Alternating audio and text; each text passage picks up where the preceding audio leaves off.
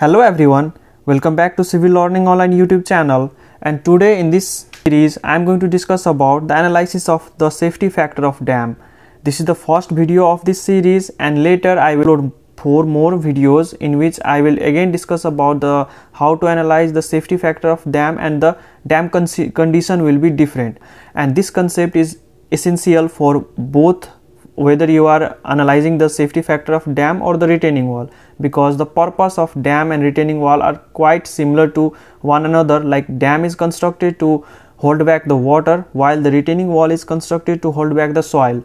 Dam comes or it faces the hydraulic pressure, whereas the retaining wall faces the soil pressure as well as the hydraulic pressure. So the concept which I am going to discuss in this video is going to be applicable for retaining wall also, whether and while analyzing the safety factor. Okay, so here you can see, like we are asked to analyze the safety factor of the dam for retaining, overturning and sliding condition. There are two conditions in which the dam could fail. That is, sliding condition means it will be displaced from the original position where it was constructed, and second one is overturning condition. Overturning condition means the dam could, if the hydraulic pressure or uplift pressure which is exerted by the water which is seeping under the dam due to the permeable surface can turn this dam upside down. Okay, so we have to analyze whether this dam is safe or not in this question. For this problem, use the friction factor. We are already provided the friction factor, that is F equals to 0.75 between the dam and the surface material. We are also provided with the unit weight of water and the concrete, that is gamma W, which is unit weight of water, that is 10 kilonewton per cubic meter. Also the unit weight of concrete is 24 kilonewton per cubic meter. Now we are asked to calculate the factor of safety against sliding and overturning without water on the downstream side. Means in this condition, suppose this is case A1, and in case 1 there is just water on the downstream side, no water on the upstream side. And in the upcoming lecture I will discuss about the how to do the analysis of the safety factor when there is some amount of water on the downstream side also. So without any further delay, let's get started.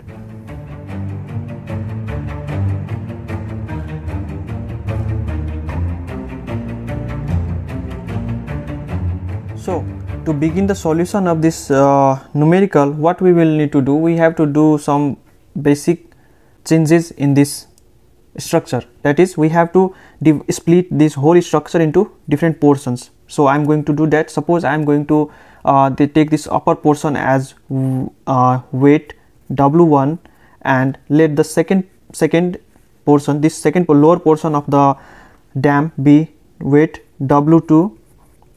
Similarly, this water will also exert some pressure on this portion of the dam, so let this be V1, vertical pressure. Similarly, now time to discuss about the hydraulic pressure which is exerted by the water. So what happens here, when the dam is constructed, the water is held back on this side. So what happens, this water also exerts some horizontal pressure. So I will represent it as Fh. This water which is held back represents some pressure which is represented as Fh. In this numerical I have represented this. So what happens, again we have read this line, that is, material below the dam is permeable. Material below the dam is permeable means water is also passing from the lower portion of the dam, that is from the soil, because the soil is permeable, so water is coming out from here. So what happens here, when the water is seeping from the soil below the dam, it exerts some upward pressure on the dam, that is uplift pressure. So here the maximum amount of water is held here, so maximum pressure is faced by this portion. So it happens like this. Here we are drawing the diagram first.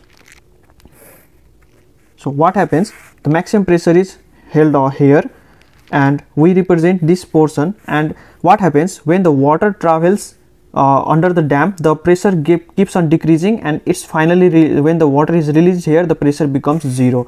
So that is the reason it takes a triangular form, and I am going to represent this uplift pressure as F uplift UP. Okay, uplift pressure as F UP.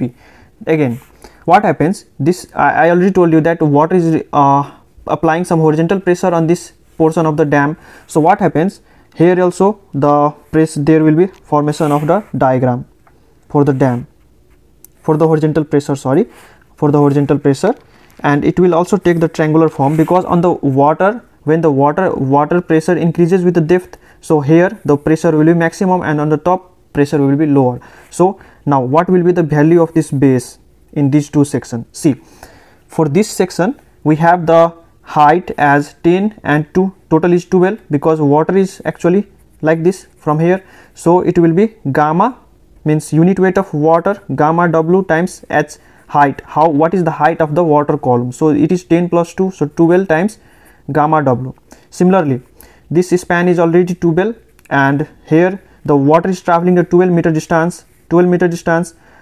So this height will be 12 meter, and here also again unit weight of water, because this portion, this is due to the uplift pressure exerted by the water. So gamma W times again height of water column is again, because water is exerted from moving from this section and this end. So here the water is exerting pressure at this point, and the height of water is 10 and 2 12, so gamma W times 12 again here.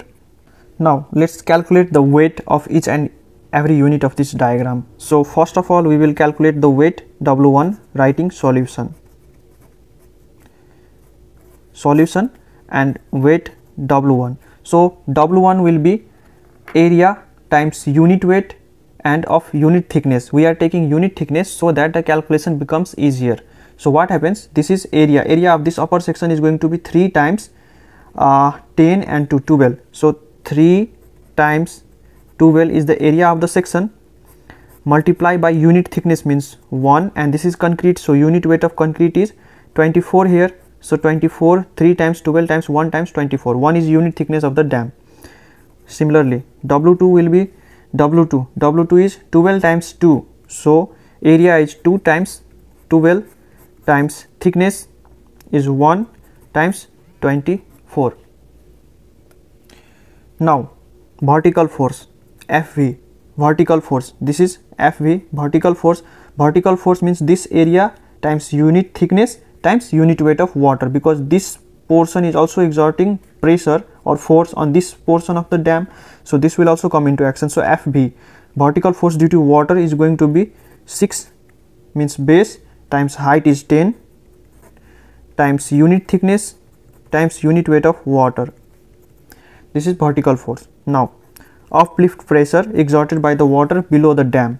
So uplift pressure, see how we are going to calculate the uplift pressure. This is triangular, because this uplift pressure is have formed the triangular form, so we have to calculate the area of the triangle first.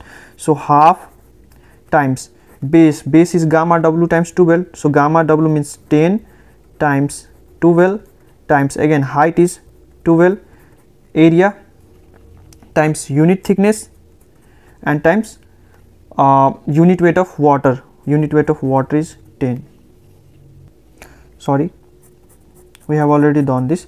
See, we do not need to multiply this with 10. We have area half times base gamma W into 12 into height and unit thickness is 1. Arrow F horizontal.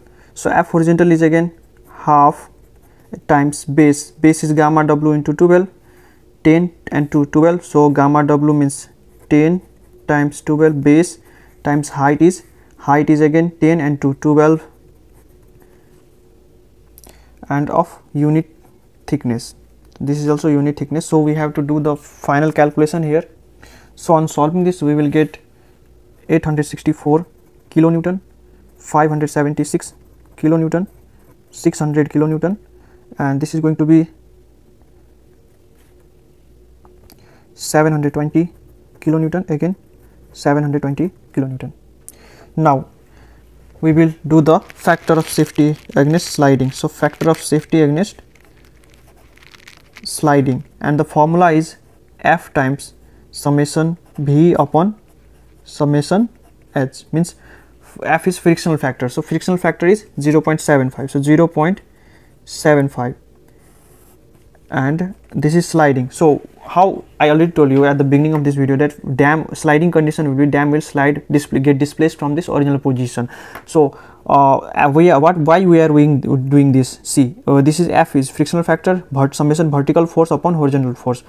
Vertical force means all the force that is acting downward, and horizontal force means all the force that is acting horizontally. Means vertical force is trying to keep the dam in this original position, and horizontal force will try to displace take this dam from left to right. So that is what we are doing. So you can see that W1 is vertical force because W1 is acting downward. So we are going to add all the vertical force on the numerator. So 864 plus again W2 is also downward for acting downward. So 576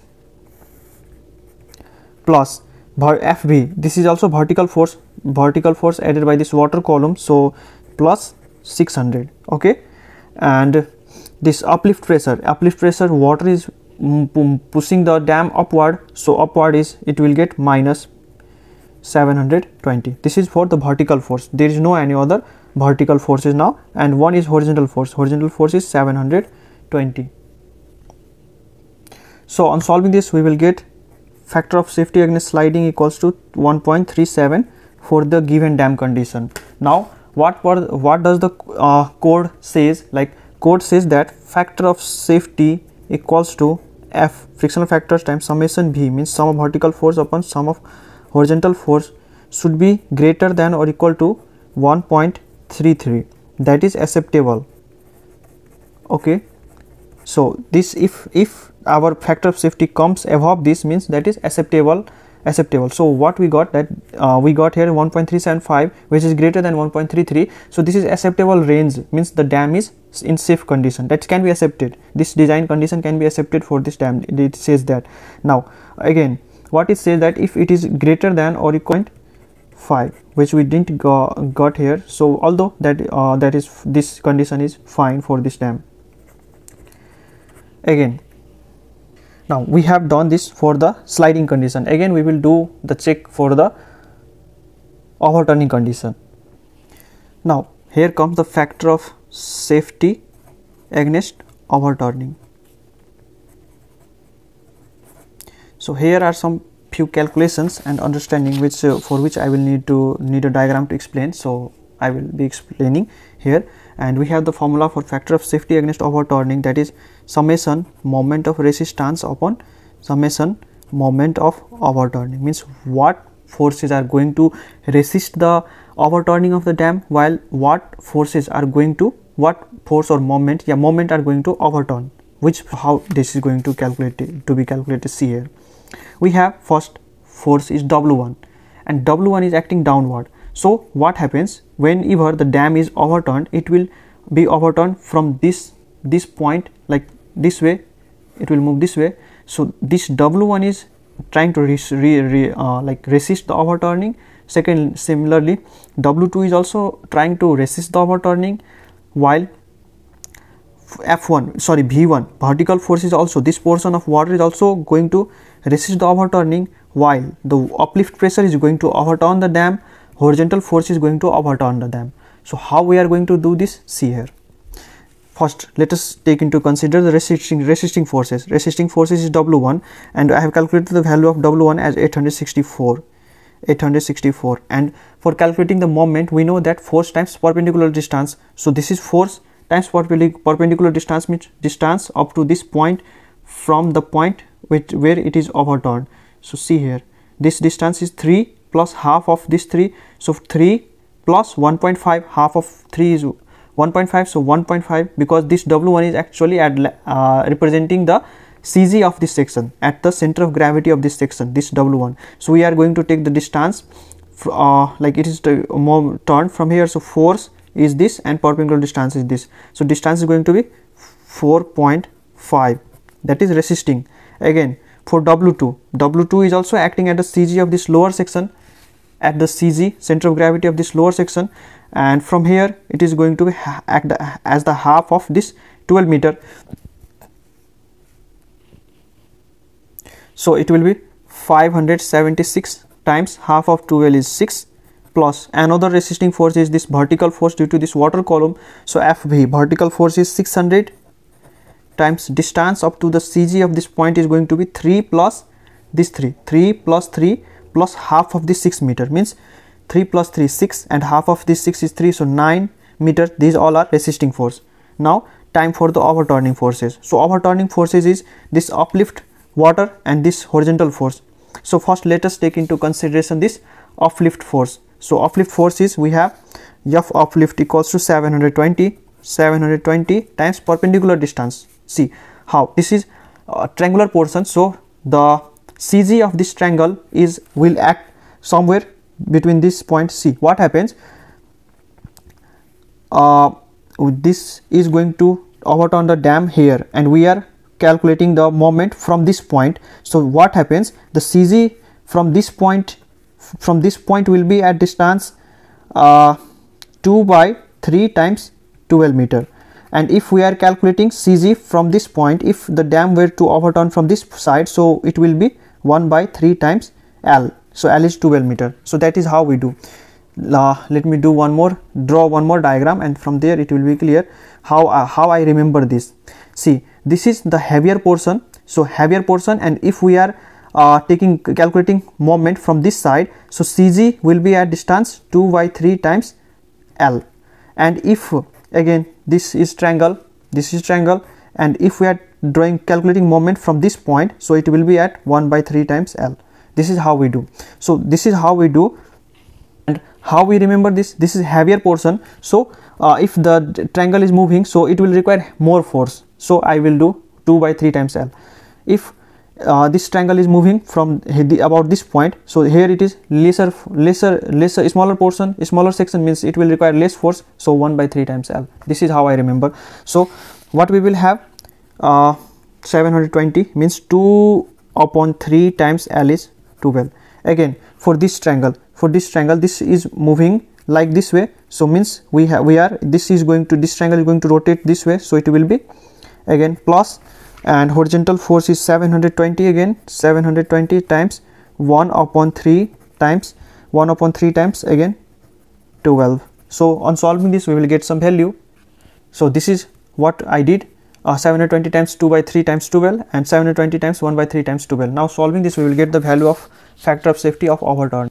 So on solving this we will get 1.475. Again if we discuss about the code, so it says that factor of safety against overturning, it must be, I did a bit mistake here, sorry for that. Factor of safety against sliding is 1.33 acceptable and 2 is desirable, 2 is the perfect one. Similarly for overturning, it says that summation moment of resistance upon summation moment of overturning equals to or greater than or equal to 1.25, which is it is acceptable, and if it were less than, or if it were greater than or equal to 1.5, then it is desirable. So it was about the analysis of the factor of safety of the dam. In the next video I will discuss about how to do the analysis when there is some amount of water on the upstream side of the upstream side of the dam also. So see you in the next video. Till then, stay safe and take care of yourself.